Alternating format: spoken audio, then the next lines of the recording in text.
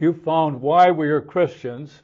My name is Kent Philpott, and my guest is somebody I've been trying to get on this program for a long time. He's from Spokane, Washington. His name is Greg Beumer. Welcome, Greg. Good to see you, Kent. So you just got here yesterday, I think. Yes, sir. Yeah, and your brother drove you down. From Martinez. You took a train from Spokane to Martinez. Yes. Wow.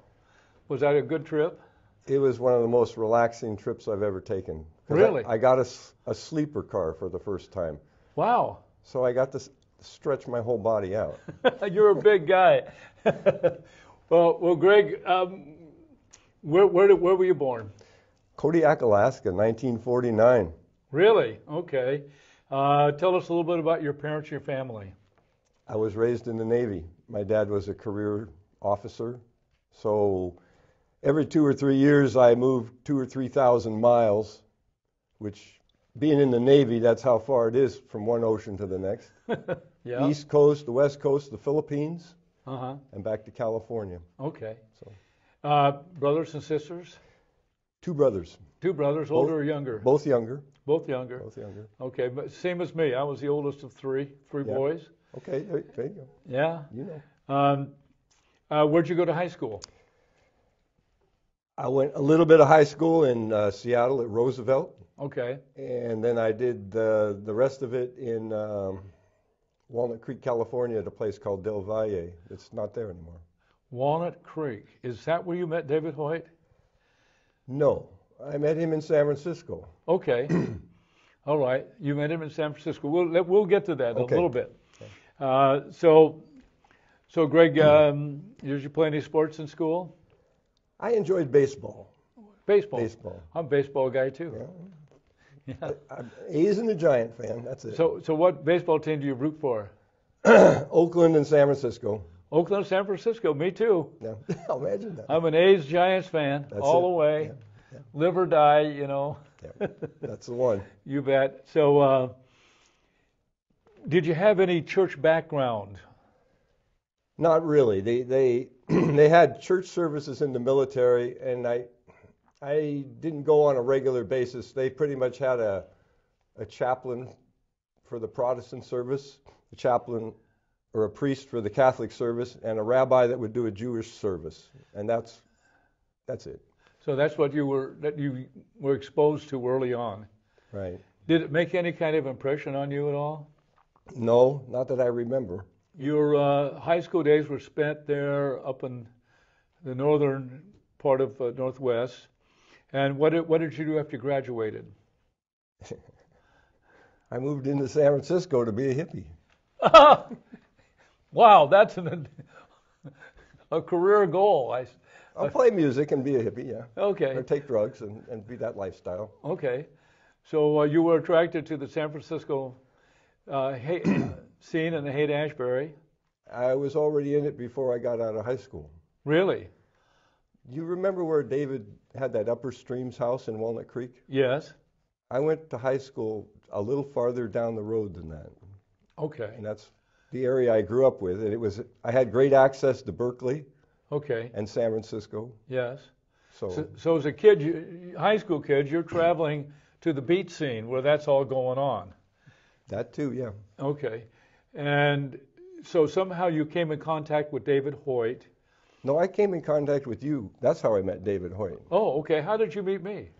I met you. I got in March, one of the guys we started a Bible study, and one of the guys said, well, hey, they're going to do this baptism in the ocean in March in San Francisco. Do you want to go?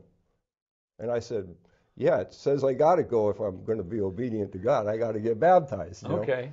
I didn't understand it, but he explained it to me. And so we went over and we came to the Soul Inn is where we came. The Soul Inn. The Soul Inn. Okay. And that's where the group was getting together to go down to get baptized in the ocean. I think, is it called the Cliff House? By the Cliff House. By the Cliff House. Just a little bit left of the Cliff House, a little bit south of the Cliff House. Yeah. Yeah. That's the spot. Yeah. That's exactly Right the at the end of the Richmond district. Yeah. Okay. Yeah. Yeah. And the Soul Inn was on Balboa between 41st and 42nd Avenue. Just about 6, 7 blocks up from the ocean, Yeah. and that's where we baptized. That's where I went. So you came That's down. how I met you and Paul and Oliver So you met Paul Bryant, Oliver Heath. and you. Yeah, we were all living at the Soul Inn. I believe it. Yeah, and we were all there.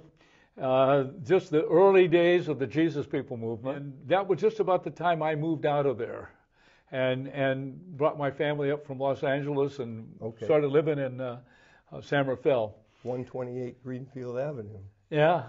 That's the address I remember. So you were baptized. I was. Who I baptized you? No, the guy that told me about the baptism, his name was John Hagan, and I haven't really seen or heard from him since. But I know the name. Okay. Okay.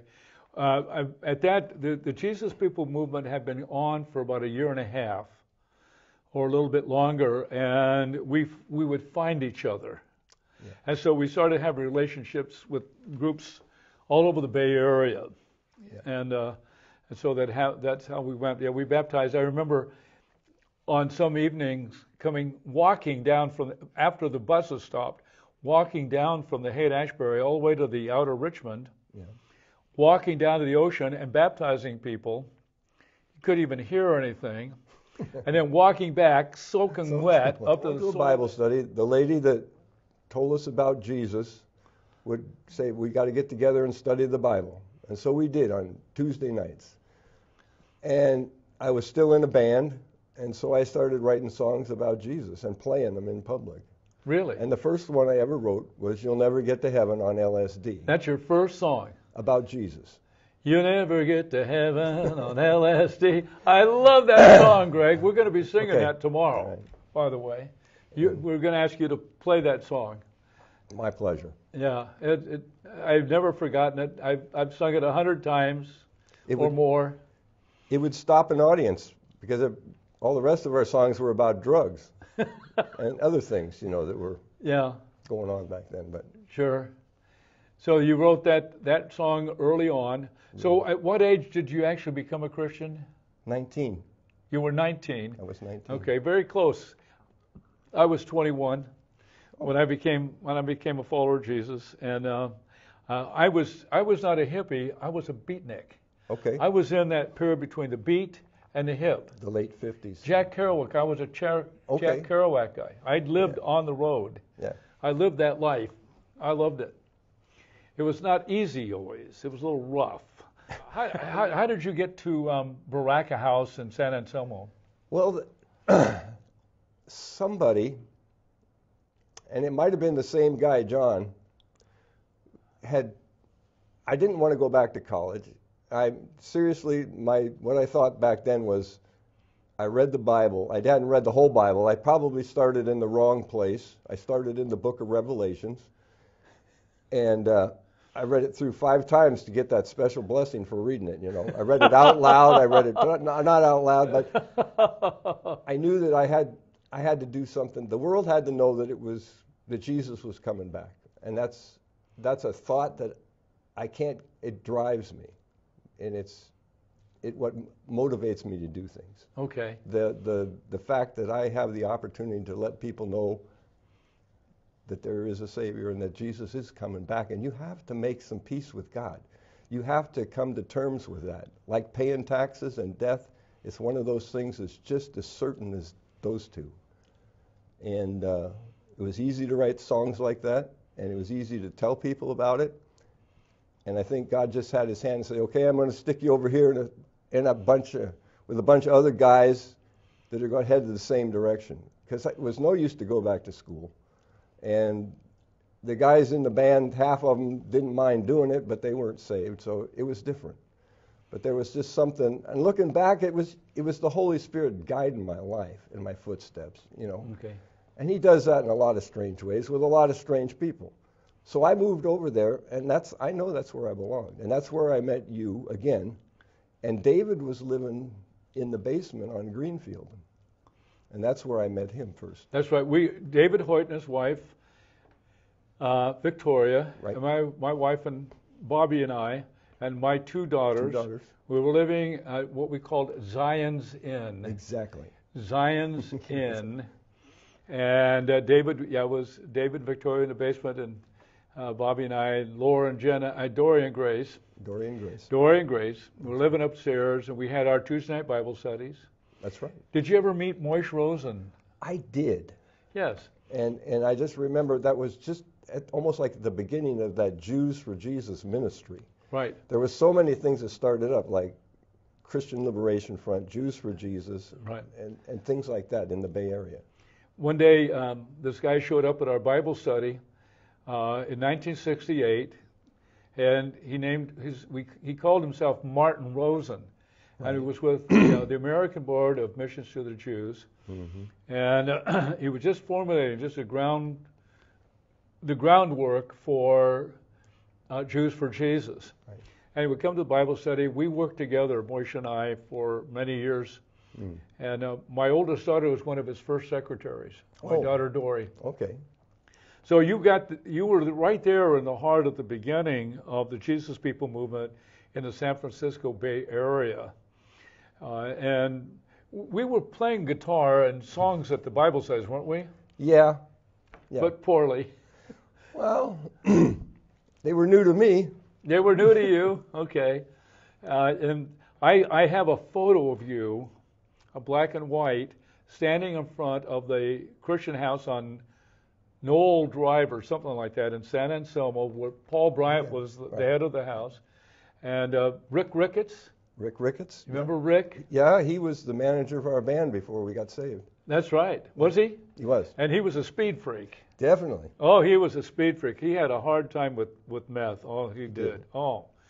But he became a real solid rock, really a good guy. So we started the band Joyful Noise. We did. And essentially it was because of you. I knew about 3 chords. That's all I know. You know a few more than that. But anyway, I learned a few more as time went on. And by the way, I want to mention now before I forget, you have a number of CDs that you've put out. Are they available on Amazon? No. They're not? No. How do people get a hold of your music, Greg? I always put my phone number inside the CD, and they call me and I mail them one. Okay. Would you mind at the end of the program I put your name so they can call you? I wouldn't mind at all. Okay. This is not a commercial deal. I didn't ask for any money, right? I don't sell them. You don't sell them. You just mail them out? Yeah. He doesn't sell them. He just mails them out. So I'm going to you'll see Greg's phone number, and he'll mail them out. They're wonderful music, Greg. Your own stuff, and it's what I call authentic. It's authentic music, the authentic stuff that comes from your heart. And that's what I love about your music, Greg. Yeah, it's a number of different styles. Yeah, a number of different styles. It's it's all kinds of stuff. Yeah.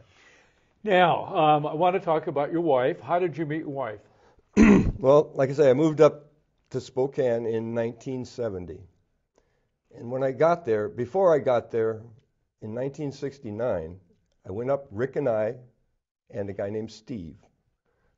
And we just started, we got a bunch of those write-on newspapers from Jack Sparks. Write-on newspapers. And we went up to a place called Grangeville, Idaho, in the middle of December, in a truck with no heater, because it was from California. But anyway, we survived, and we started out on the streets in Lewiston, Idaho, just walking down the street, 3 hippies, telling people about Jesus.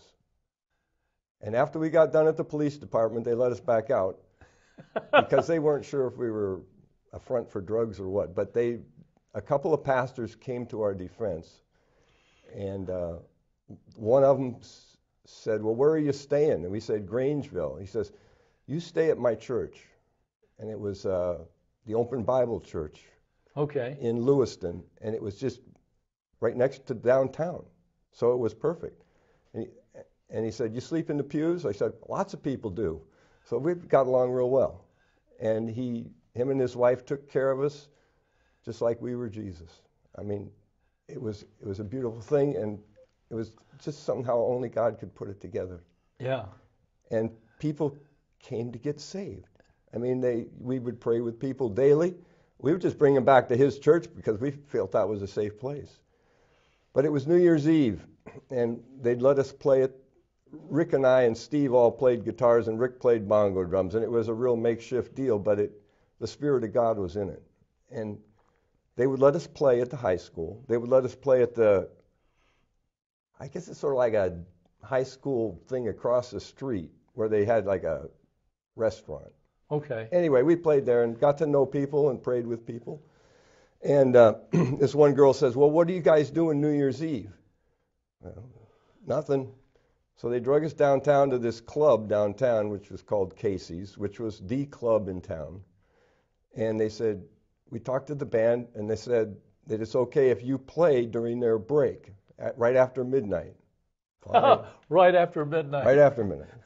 So Rick and Steve and I got up there, and we did those songs. You know, we did Oh Holy Joe, and we did I'm So Glad Jesus Set Me Free. I'm so glad. We're going to do that tomorrow. That's a great song, and there's so many verses to it. We'll have to weed some of them out. But, Yeah. and we did Never Get to Heaven on LSD, and we did one, it's called the Judgment Day Flash. It's sort of a longer one. Okay. And we were just finishing up, and I looked out of the corner of my eye, and right off to the side of the stage was 3 of the guys that were in the band that were playing for that New Year's Eve gig. Oh, I see. Okay. In that band. And they were just standing there looking at us with their mouths open. And so we had to go back around where they were, and they said, as soon as we get out of here, you got to tell us about this Jesus. Really? So we went to the Chinese restaurant, which was two stores down, probably, and sat there the rest of the night and told them about Jesus. And 3 of them got saved. Wow. So I went back to California. And I had another friend that I talked to up there and had met, and his mother fed us constantly so we wouldn't die. And he got saved, and he was in a different band. So I went back to California, and Jimmy wrote me and told me what happened. He said, the guys in the Wilson McKinley, 3 of them just want to do nothing but play music for Jesus, and the bass player doesn't. So they grabbed me, because I play bass, and that's what we're doing now. Okay. So when I got back up there, they had just gotten started, and Linda Meisner had just come through town. Linda Meisner, yeah. Who was doing outreaches in the park in Spokane. And they got up and they played, you know, those guys did. And it went over real well because everybody knew them. They were a very, very popular band at that time in that area. Yeah. And the fact that their lives had changed was a message to a lot of people. Sure. So we ended up getting together. I hauled them around and played by myself in between their sets. And we did that until the weather got cold, because it's a little cold to play outside up there. It's not like Golden Gate Park. Right. And did you play for us when we went to Golden Gate? Yes. On the back of a Yes. truck, and we did a whole concert, and a lot of people came? I played bass. You were there, and you Yes. played bass? I did. Okay. I was You playing. played guitar. I was playing rhythm, but did we have a lead guitar? Not that I remember, but there was at least 3 or 4 of us up there. Yeah, that was, yeah. I think Larry Gottlieb was playing drums. Larry Gottlieb, yes, you're right. Larry's up in near Eugene, Oregon now. He's still alive, still going. You know, I can tell you the last time I saw Larry, it was and it wasn't the best scenario. It was in Dallas, Texas, when Billy Graham was doing the crusade, and we went down there to witness on the streets. It was part of our going across country tour, and we happened to line it up then. And there's a lot of good stories from that. But that's the last time I've seen Larry. And another guy you don't know. Okay. His name is J.D. Cady. Okay. But Larry was there, and he was with the Children of God then. I know. Larry got pulled into that cult. Yes, he did. And that's how I got contact with him. In fact, my wife and I, Katie, we stopped and visited him several years ago. He's completely out. Good. Completely out, doing well, not physically. Started a restaurant, became very successful. Good. And he would like to have been here today. Larry would have liked to have been here. Special for me. He'll be watching this. I'll make sure Larry gets this. Hi, Larry. Good to see you. I'll make sure he gets this. So now, you met my wife. How'd you meet your wife? Okay, Greg. I was Okay, we got to Spokane. We hooked up with the Wilson McKinley, and Rick and I parted ways. Nothing bad. He got married. Okay. And I just felt that no. Well, let's clarify this. My first wife or my second wife? Okay. I came back here in 1970, and I'm just going to say the way it was. There was a lot of people at Greenfield Avenue for a Bible study that had come from all over the area. Sure. And there was a girl there, and Rick told me that he thought that maybe her and I ought to get together. Okay. And I know, man, I got time for that. I just didn't. I was focused on Jesus coming back in less than a year.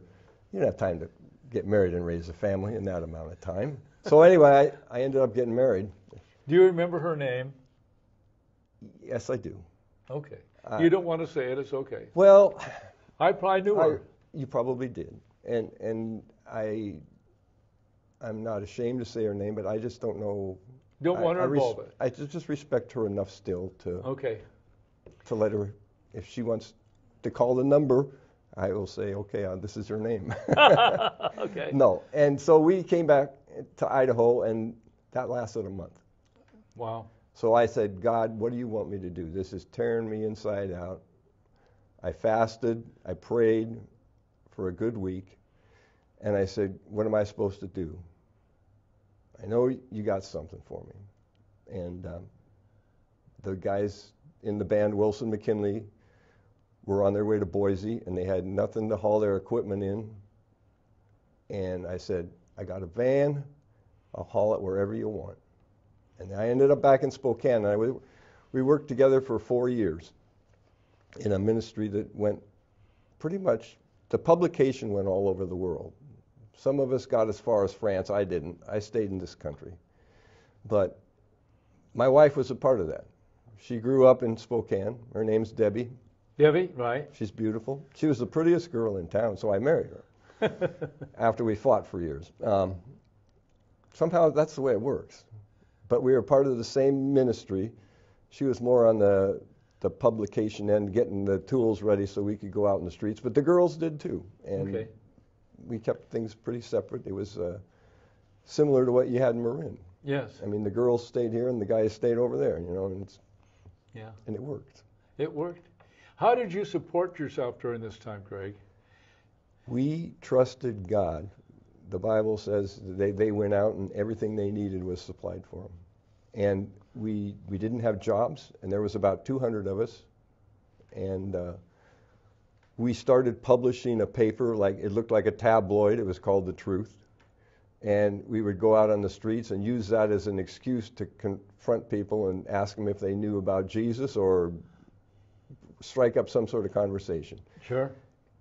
And through that, and if they wanted to donate, they could. It was not mandatory. Of course, And people would donate, and other people in churches in town supported us, bits and pieces, things like that. This was the rule. And back in the early 70s, you could get a lot of gas for $5. Oh, yes. You could. And I had a van. They would fill it up in Spokane and give me $5. And they say, you drive. That would get you to Seattle, you know, and so, or Portland, or, you know, southern places. So as soon as you get to the next place, fill it up with gas again, and don't come back this way. Keep going until you get to some place that God directs you to. And we did. And the stories are amazing, how God would provide us with places to stay, food to eat, and enough money to get gas to where we needed to be and get us back to Spokane. Really? And we sort of lived communally. There was like 20 guys in a house, and it was just a place to sleep pretty much. And we tried to keep half of the guys out of town. And then when they got back, the other half would leave. And then we would stay in Spokane and talk to people on the streets in Spokane. And these were the years, early 70s? From 70 until 79. Until 79. I stayed with that group. Yeah. Right, okay. Yeah, the Jesus People movement around here went from about 67 to 72, maybe stretch it on a little bit more. Other places, a little bit longer, depending. But by the time you said the Jesus People movement it was a real awakening. It was. God pours out His Holy Spirit, signs and wonders. You know, just like you, we never had any money. No. And God always provided for us amazingly. I remember that. But then things changed. Okay. Then things changed. Now, did you have any kids? After I got married, yeah. After you got married? Well, this is a good idea, Greg. Okay. Debbie and I got married in 1974. 74, okay. And that put us in a little bit of a different position with the ministry because we were living in the ministry-sponsored houses up until then. But we needed a place of our own, and so I went out and got a job. God provided me with a job and a place to stay, but we were still a part of the ministry. But it has started to change in 74. We ended up buying a bus, not me, but the ministry did, like a Greyhound style, and the teams that would go out less frequently, and the band fit on the bus. And they would get invitations to different parts of the country, and they would go and come back. So it was a little different than just going out on the street like it was. And a lot of us ended up getting jobs, but we stayed a part of that. And we ended up deciding that we needed a ranch out of town. And so we bought 350 acres and stayed there until 1979. Okay. And you had kids? I did. I ended up with four. Four? 2 boys and then 2 girls. Okay. Sounds good. Now, we don't have much time. Okay. I want to know what you're doing right now, Greg. Right now I work with the Union Gospel Mission in Spokane. Union Gospel Mission? As a volunteer. As a volunteer? And I have for maybe 40 years. Wow. And I do the chapel services mostly because I like to talk and I like to sing. Okay. And it's a good combination, but there's other things I get to do with them too. All right. It's a blessing. All right. Wow, Greg, it's amazing that we, after all these years, it's a miracle. Have an opportunity to talk almost half a century later. It's almost pretty close to half a century. And the Jesus People movement we look back on, and partially what I'm doing with this programming is to capture it for future generations so they can know the outpouring of the Holy Spirit, the fourth American awakening. Okay. Now, in a minute, we're going to say goodbye, and we're going to bring some other people into the studio, Ken and Mary Sanders, Kenny Hopkins, and Janine Wright, who were all a part of Joyful Noise. Good. After you were gone, after you left, we had to get somebody. And the Lord provided us with some other people, and they're going to be on, and you'll be able to see these other people in some more programming of why we are Christians. So keep looking, and you'll see. And we thank you, Greg. It's a blessing, for coming down here from Spokane. Thank you, my brother. It's my privilege. So long.